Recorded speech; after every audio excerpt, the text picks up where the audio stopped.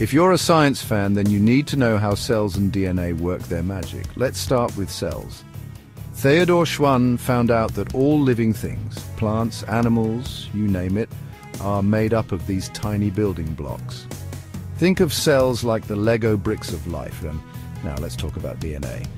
DNA is a molecule that holds all the instructions to make you, well, you. Discovered in 1953 by Watson and Crick with a big assist from Rosalind Franklin's X-ray images, DNA looks like a twisted ladder or double helix. And here's a fun fact. Some scientists think the building blocks of DNA might have come from outer space. The Murchison meteorite that fell in Australia contained nucleobases, the components of DNA. So, the next time you look up at the stars, just remember, part of you might come from there.